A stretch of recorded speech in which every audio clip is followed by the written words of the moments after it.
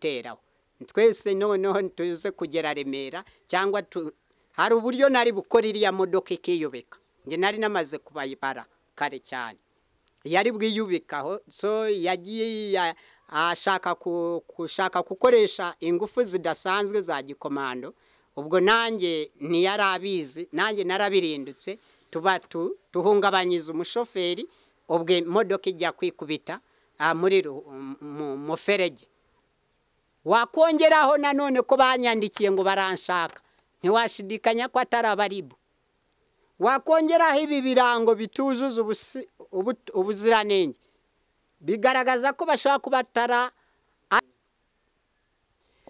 Twongeye kubaha ikaze inshuti bakunze mu Mavu TV online nizere ko mukomeje kugira ibihe byiza cyane kuri mwe mwese mukomeje gukurikira ibiganiro tubagezaho 5 kuri 5 nshimira kandi namwe mwese mumajije gukora subscribe kuri YouTube channel yacu cyane cyane muri abantu babagabo rwose kuko muha agaciro amagambo tuvuga ibyo rero natwe bidutera imbaraga zo gukomeza gukora cyane nkuko rero tubibasezeranya kenshi ko tubashakira abantu tukaganira nabo batandukanye hirya no hino mu mpande z'igihugu cyacu cy'u Rwanda bari mu majyepfo majyaruguru burengerazuba no mu mujyi wa Kigali no mu burasirazuba hose turahagera tukabashakira amakuru kugira ngo aya makuru abashe kubafasha kugomeza kugira ibihe byiza cyane. Mu minsi ishize rero twaganiriye na Barafinda Sekikubo Fred ndetse na madamu we tuganira icyo gihe twari twaje ari gutubwira ati dore barimo baransenyera hano barimo baranyubakira mu nzira barimo barantwara ubutaka. Ibyo byose twabibabwiyeho ndetse turabikurikirana cyane hano ibintu byinshi bitandukanye tubasha kugira byinshi tumenya. Nyuma yaho rero byagenze gute byaje kumera gute nicyo kiganiro tugiye gukurikirana na Barafinda Sekikubo Fred na madamu we bagiye kutubwira uko byagenze ariko hagati aho ngaho barabanza batubwire amakuru y'ukuntu bahagaze. Ndagira ngo manze musuhuze abakurikiye Mavu TV online muri kano kanya. Banyarwandakazi mwese bari imbere mu gihugu n'abari mu mahanga mwese hamwe abakurikiye Mavu TV ni televiziyo yanyu yacu n'abasigaye bose abazavuka nubwo abatuvuyemo bagiye batabonye Mavu TV ariko aba ni abanyamakuru mpuzamakungu biyizira kuri tere bakareba imiterere y'ubuzima buri kuri tere nimba hari ibisubizo bakabimenya nimba hari ibibazo bakabimenya muri make n'abarimu mpuzamahanga laboratwari bafite ubumenyi ngiro ni nayo mpamvu Mavu TV uze ku isoko rya perezida wa Ruda umunyapolitike mwiza kugira ngo rivunyishe rimaze kuvunyisha urumva naryo rizanye ibikapu by'ibibazo n'ibisubizo abanyarwanda batumiye Mavu TV abo mu mahanga b'imbere mu gihugu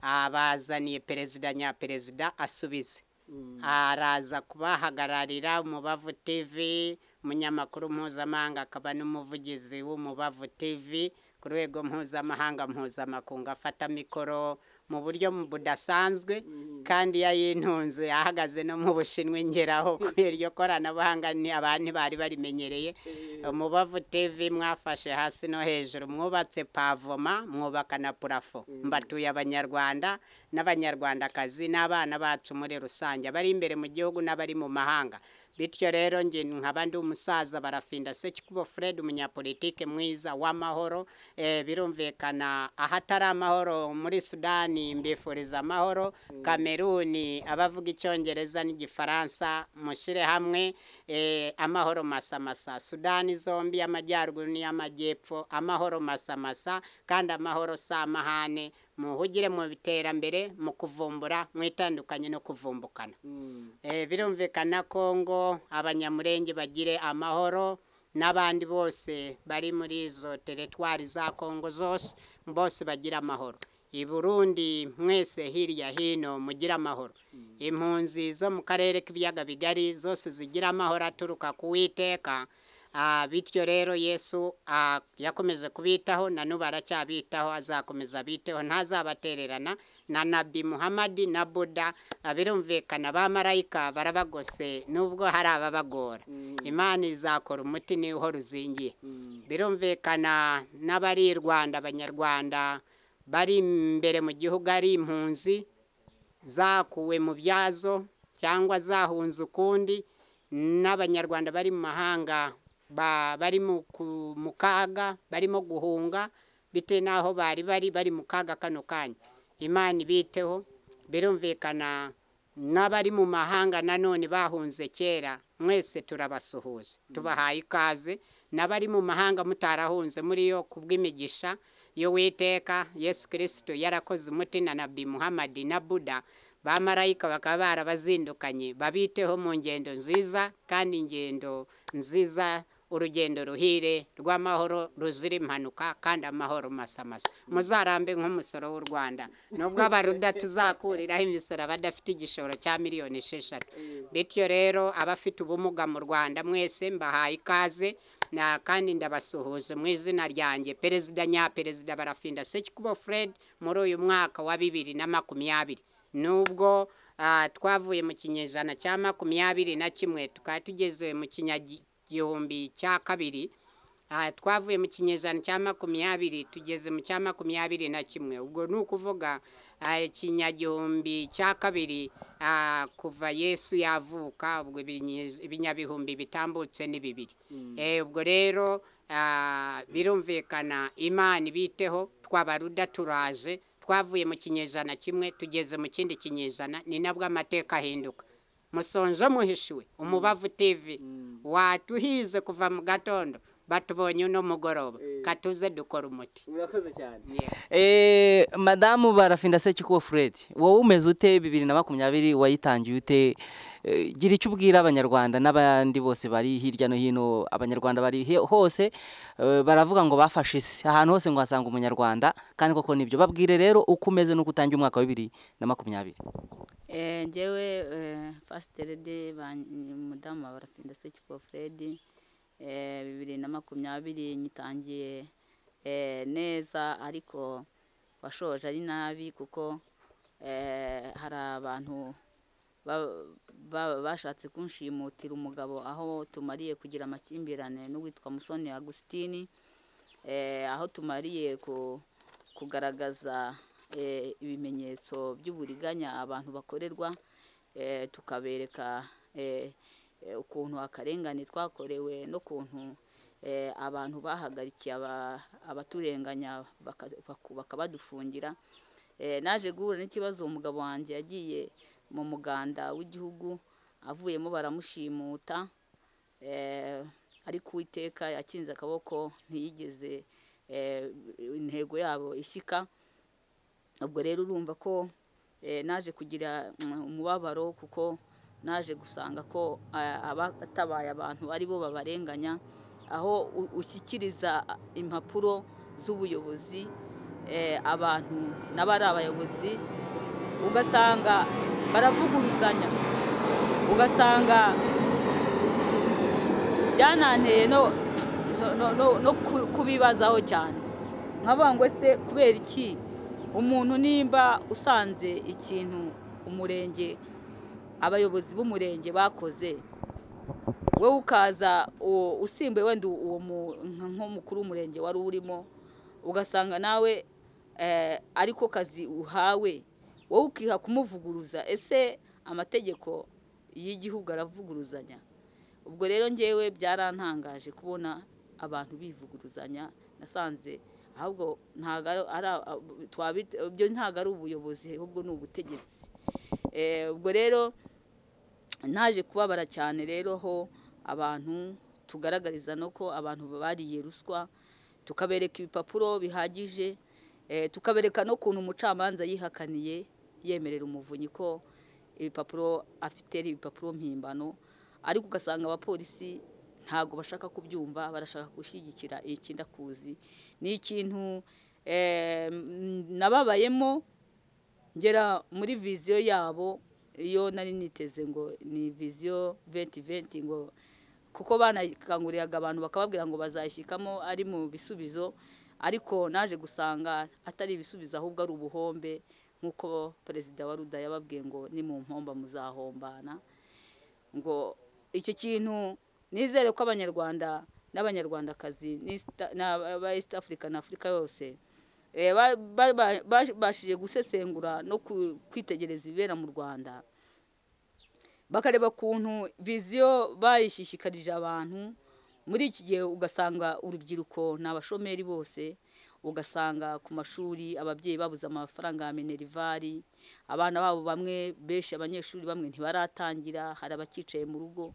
Ese nge byanteye muri viziyo kongera gutekereza ku gihugu cyacu kandi birambabaza, nkavuga ngo se iyi viziyo niyo bakanguriraga abantu ngo tuzagera muri 2020 duteye imbere, ngo twese dufite amagorofa, twese dukize. Buri muntu wese niyo wabaza uwo ari we wese yakubwira, nk'umwana w'urubyiruko yakubwira ko yari yiteze ko muri 2020 yazaba yifite nk'inzu ye, imodoka, biki, kubera ibitangaza bagenda bababwira kandi ugasanga ntago bigiye bikorwa.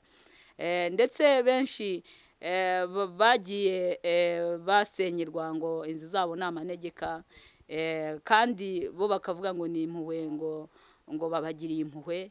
Ese ubundi wajya gusenyera umuntu udafite aho umuganisha, utabanje guteganya aho ugomba gushyira uwo muntu kugira ngo uzasenye yanzuye ubwo umutabaye?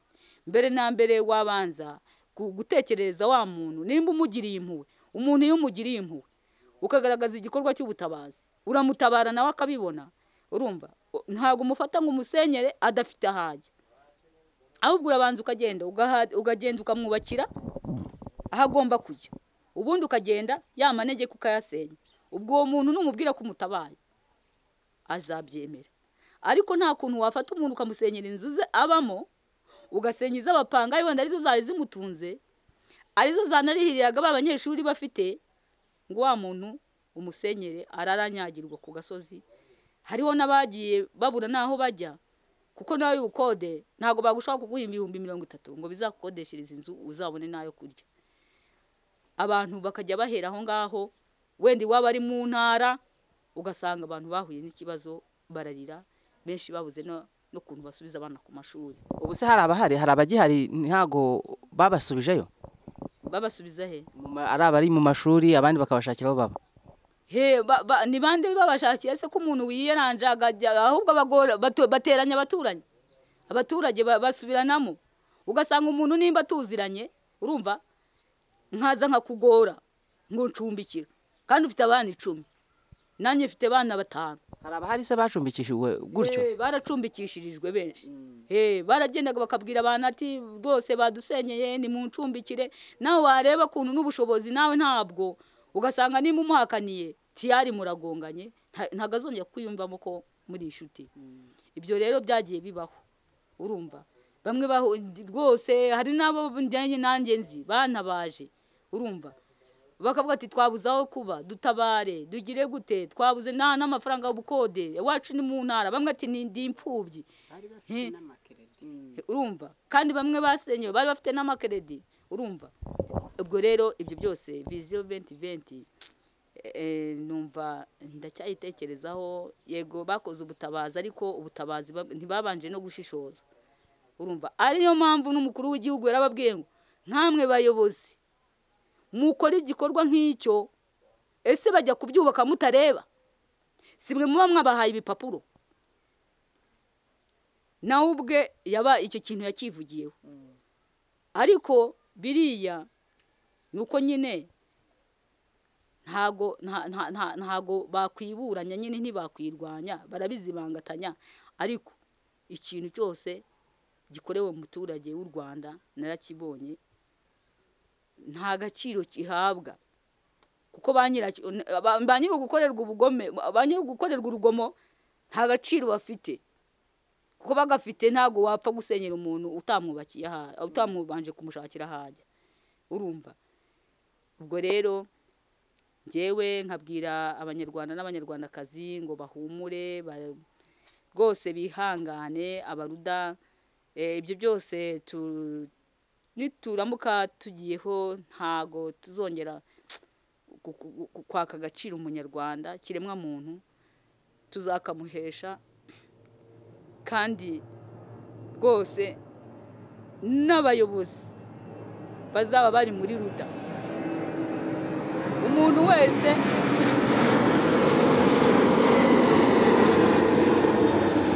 azagerageza gupuraninga, agapuraninga gahunda, apuraningira abaturage gahunda zivuguruzanya zitagira aho zishingiye, uwo muntu we azajya ajya kubihana, kuko ntabwo twebwe nk'abo tubona bareberera bagakora ibyaha ukamureka. Umuntu akaza ngo ndategetse, niba umuhaye kuba digitifu w'akagari akumva ko umuhaye pawa yo kurenganya abantu uko yishakiye. Ibyo rero rwose nk'abanyamakuru njyewe nka fasiterede mbabwiye ko rwose iyi viziyo ndayireba rwose nkagira n'ubwoba. Buriya iyo uri umuntu ureba kurugira ubwoba, njyewe ibintu ndeba birimo gukorerwa mu gihugu cyacu ngira ubwoba. Urumva ngira ubwoba kuko ndibuka gacaciba muri iki gihugu cy'u Rwanda, ari iyi leta iyikoresheje. N'umuntu witwa ngo yasenyeye inzu umuntu, uwo muntu yashyizwe ku rutonde rwo guhanwa. N'umuntu waje iwawe akiba agakombe agatwara agatebe agatwara iki, uwo muntu yarahanwe, bamushyiraga ku rutonde. N'umuntu mbese watwaye akantu k'umuntu muri gacaca. Ariko njyewe ikimbabaza cy'abanyarwanda, ntago bagenda basubiza inyuma filime ngo bibuke ibyabaye byaranze amateka abababanjirije. Habyarimana yajyaga avuga ko ari ikinani cyananiye abagome n'abagambanyi. Yavugaga ko inkotanyi ari abanzi b'igihugu. Yajyaga avuga hari abantu bakoreraga ingoma ya Habyarimana bajyaga baririmba indirimbo bigamba. Hari umugabo umwe yigeze iyo berekana ibintu bya jenoside, ndabyibuka. Umugabo umwe ndumva nibwo izina ntaryibuka neza, ariko yaririmbye ururirimbo ngo muze twishime inshuti, inkotanyi zashize, Imana niyo nkuru. Ariko byatangaje kubona byarabaye mu ntambara, ugasanga intambara irangiye uwo muntu ibyo byigambo bye biravugwa. Aho yarazi ko azagaragara. Uwo muntu yavuga yahakanira abantu ngo ntago ngo yari umunyarugomo. Rero niyo mpamvu mbwira abanyarwanda ngo ibyo bariho bakora yikangishe ko ubu ngubu ari umuyobozi. Setarite zirareba, abantu barareba, ikoranabuhanga ryaraje. Ese ubwo bazasobanura iki igihe kimwe tutazi? Wenda turi buze kugaruka utubwire bimwe muri ibyo by'abayobozi bigamba, wenda mubona ko bizagira ingaruka, kuko ababikora bo bashobora kuba batabibonamo ingaruka. Ariko reka tugaruke kuri Barafinda Secyukubo Fred. Nyuma y'uko wari urimo uvuga uti barimo baranyubakira inzu, tubonye nako barimo baranyicira inzu, bari kugufungira inzira, bari kuntwara ubutaka, turabona barashyizeho urukuta byararangiye, baranashyizeho byose, urukuta rwarakomeye, haranagaragara inzira y'ibitaka. Byo uteganya iki? Ni ukuvuga ngo mu byo twavuze ubushize bagaragaza nk'imbogamizi ko ari uko icyemezo cy'umucamanza wa mbere cyari kitarakurwaho, kandi ngo nta kindi gisimbura icyemezo cy'umucamanza. Kiri kuri iyo ngingo kikurwaho ryari? Kikurwaho igihe umuntu yakijuririye. Narakijuririye, ubujurire bo barivuguruza, bigaragaza ko binyuraguramo, nta n'umwe uyobora muri bo. Ni ukuvuga umuntu niwe leta, ni nawe muyobozi. Nubona umuntu uhita umenya ko ubonye leta, nujya muri leta umenye ko ubonye umuntu. Muri make mu Rwanda ni akajagari, ntabwo wamenya umuyobozi n'umutegetsi, bose ni imvange. Kubera rero iyo mvange yabo baranavangiwe benshi cyane, bake barimo batavangiwe ubwo barananizwa. Bari bujuri. Birumvikana ikibazo cyari kirimo cyarageze urumva rwari mu rw'ibanze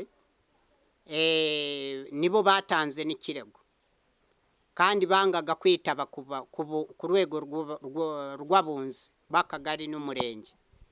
Ubwo bamaze kwanga kwitaba n'iminsi yo kujurira nge narahawe imyanzuro yaratambutse, ubundi bari 30 ngiye guteza kashe mpuruza banyangira kunterera kashe mpuruza, ahubwo bahamagara umugabo Musoni Agostine ngo azatanga ikirego n'agapapuro. Nababwiye munsinyira ko gapapuro ko hari uwajuriye cyangwa munyandikira ku gapapuro ko mutampaye kashe mpuruza, nako barakama ndagafite k'umuhondo karahari.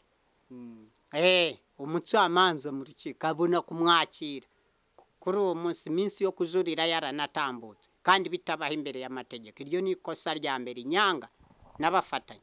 Icya kabiri, yamaze gutanga ikirego ntiyasubira kwitabira kumara imyaka, muzareba mu madosiye imyaka yose ntiyajya kuburana ngo yitabe imanza yashoye, ahubwo nge nkajya nitaba bakamata sinyasiyo zimutumyaho kandi ari we watanze ikirego, ari we akaba yitabira ngo aburane urubanza yashoye. Urumva icyo nacyo cyari ikindi kimenyetso, ni igihangana bafatanye. Asinyasiyo zirindaho zirenga 6 kandi mu rukiko kuwatanze ikirego ntiyitabe ku nshuro ya mbere, iya kabiri barucampaga, no ku ya mbere bashaka kurucampaga kuko biba bigaragaza ko yakinishaga inzego z'ubucamanza. Izo sinyasiyo urazifite barafi? Birahari na inventory de dossier irabigaragaza. Yaturutse mu rukiko rw'ibanze rwa Nyargunga babitumijeho mu rwisumbuye Nyamirambo, nayo irabigaragaza izo mubare wazo birahari byose.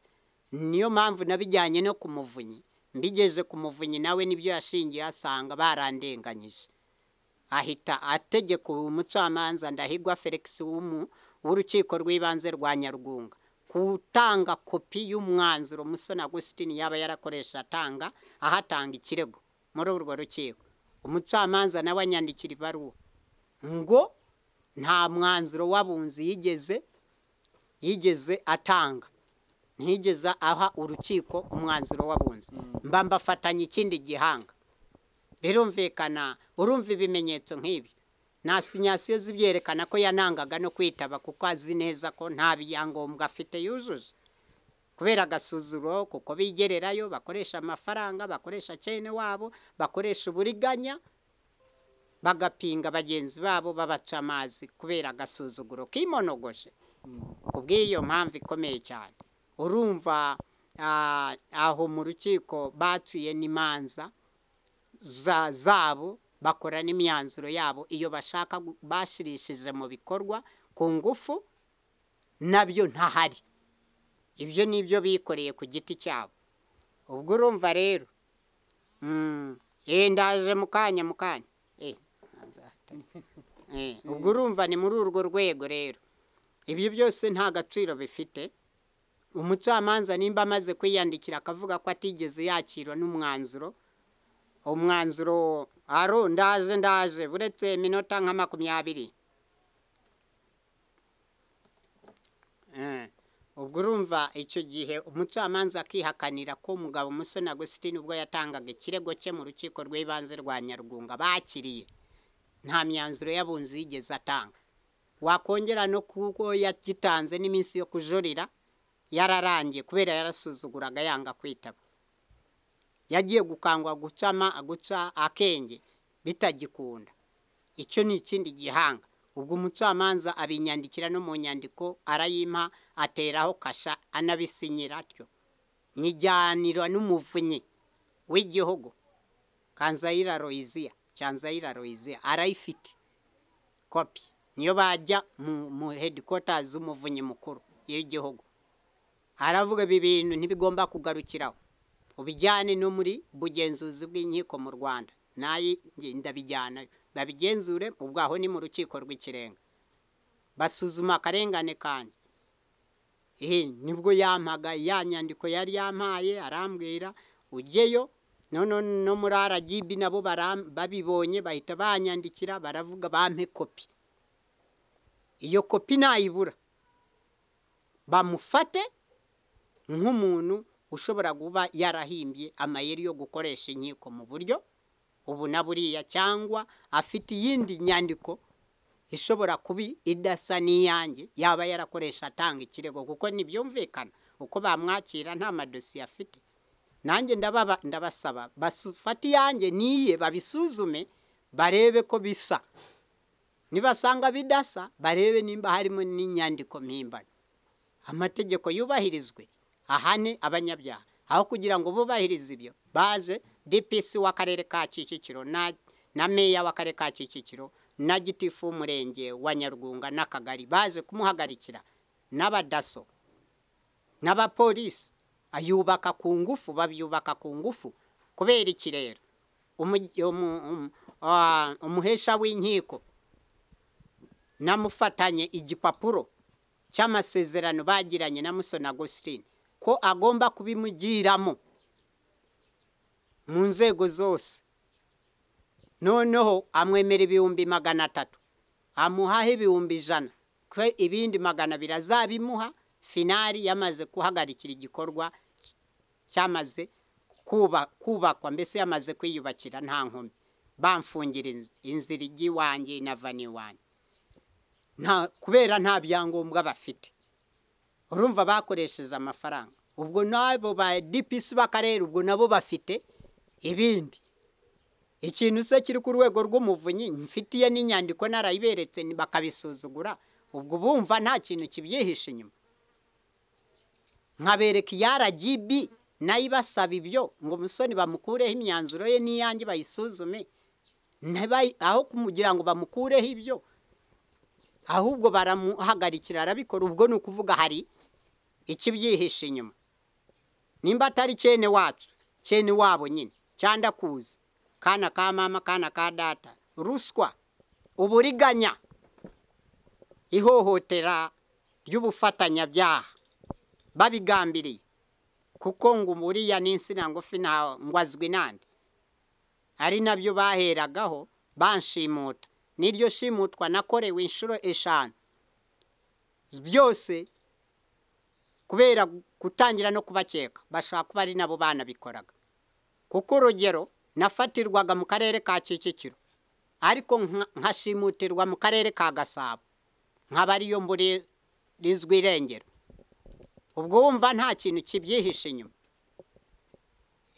Cyangwa nkashimutwa nkakurwa mu karere ka Kicukiro nkajyanwa mu Kanyarugenge, aho umuba mwumva nta banga ririmo. Umuturage bamukura bate mu karere ka Kicukiro bakamujyana kumufungira mu kandi karere? Ayo mategeko abaho? No kuvuga ubuyobozi buba budahari muri ako karere. Ubwo no kuvuga aho ngaho harimo ibintu byihishemo byihohotera n'ihohoterwa nakorewe, harimo indiri yifatanya bikorwa ifatanya cyaha mu bategetsi. Twabuza abayobozi, twagize abategetsi, nibo batumye na Nyarwunga idatera imbere n'akarere ka Kicukiro. Mukajya mwumva ngo akarere kabaye akanyuma kafasha amanota make, imihigo bahize ntiyeshejwe ahubwo baratekinitse. Urumva ni muri urwo rwego rero iyi nzira yanjye baje kuyifunga bakoresheje ingufu. Ubu baratinye, babaye batinye bagarukiye hariya. Muze kumbabara muhafata ka video mugashirireho ku bantu bari bubibone.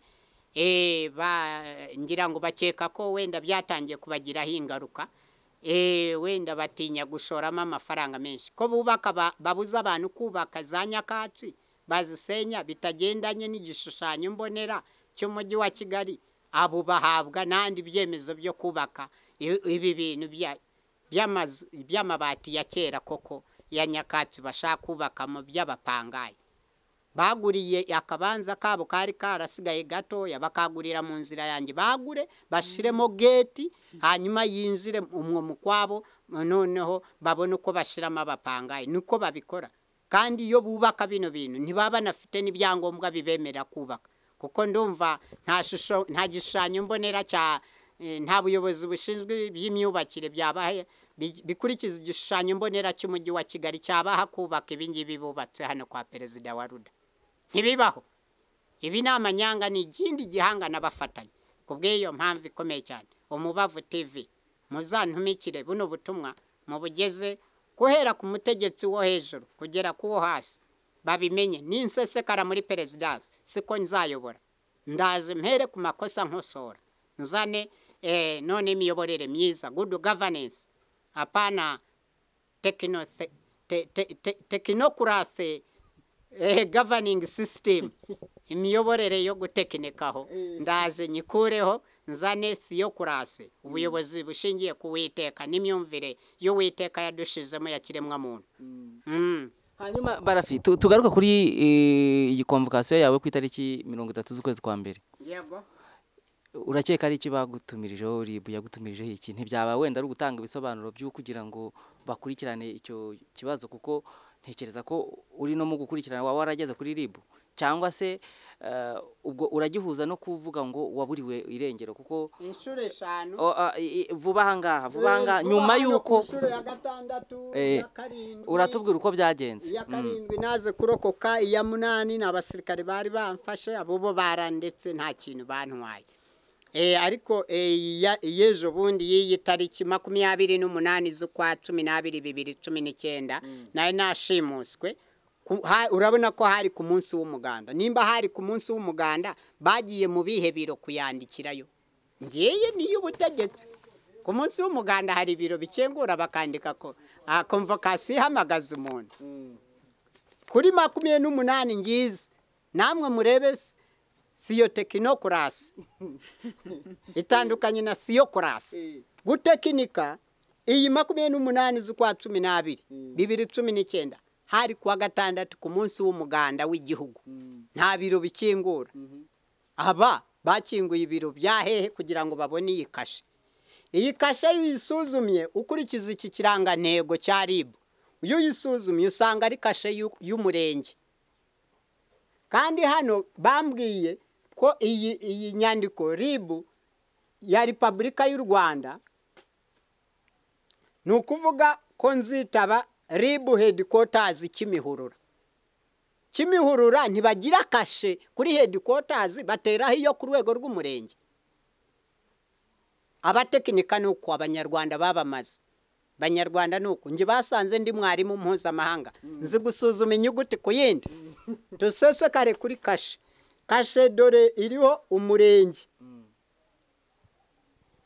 none yakubiseho sinyatire umurenge wa Nyarugunga ashyiraho sinyatire ntiyashyiraho amazina y'usinye iyi nyandiko muri leta koko yanditseho Repubulika y'u Rwanda bibaho hari aho byabaye koko nka mwarimu mpuzamahanga nge Barafinda sekipofre ntabwo wa tekinike byaka kageni ibi ni ibihanga n'abafatanye igihe cyose nzahora mbatsinda icy'umutwe mbatsindagiremo icyo hasi mbegambire nicyo cyanzanye nk'umuyobozi nyamuyobozi mpindura ibigoye byagoye abanyarwanda byaka kageni ibi nibyo uswa gusanga byaramaze abanyarwanda aricyo babereye mu magereza ababuriwe irengero aricyo cyabarigitishije nanuba bagishakisha bagira ngo bene wabara cyahari kumbe baranabishe kera nk'ubu ngejo bundi ku munsi w'umuganda bari banshimuse ndi ku muganda w'igihugu mvayo ubwo nukuvuga abantu ntibabamaze koko bagushimutiye hehe bakujyana hehe birumvikana banshimuse nturutse hirya yo kwa Habyarimana wari umukuru w'igihugu niho twakoreye umuganda rusange w'igihugu soza umwaka kandi ukabuna soza n'ukwezi kwa 12 2019 birumvikana hari kuwa 6 kuri 28 nahamagawe 3 ni nomero ya telefone nkiri hano mu gatondo bongera kumpamagara ndi ku muganda bambaza nimba nagezeyo bongera kumpamagara maze kuba Imana imaze gukinga akaboko imodoka yari igiye kwiyubaka banjyana nshobora kubacika birumvikana bampamagaye hano mbabwira ko ngiye kujya mu muganda birumvikana ngeze mu muganda tukoze umuganda abadepite b'igihugu bari bazi ba Repubulika y'u Rwanda ubwo rero turabakira neza nta numwe wabateye amabuye abo bantu baza guhungabanya perezida Barafinda sekipofre umunyapolitike mwiza w'amahoro bitwaza iki koko baremera ibiro bingahe muri iyi Repubulika y'u Rwanda urumva aho ngaho bararengereye ubwo urumva barebye ibyo byose bimaze kurangira tutaha n'abadepite hari umumama bari barimo kumviriza ibibazo bye mbasize inyuma nabo baza banyuraho imodoka zabo zitambukanye ngeze hano ku mayira abiri inzira ijya kwa Habyarimana n'ijya Nyarugunga ituruka Nyarugunga aho twari duturutse ku ishamba rihari ry'inturusi urumva ngeze ku kigo cy'amashuri abanza n'ayisumbuye groupe scolaire ka Kanombe hari n'urukiko rw'ikirenga imbere yaho ntararugeraho imbere yaho nanone hari ibitaro bikuru bya gisirikare ni haho iyo niyo shusho mbonera ariko none ku muhanda uva kwa Habyarimana nova Nyarugunga aho ngaho imodoka ya Prado nziza imodoka nziza cyane ya fime niyo yaje kandi nta wundi uyigira ni ya government yanturutse inyuma bavuze ihoni barahagarara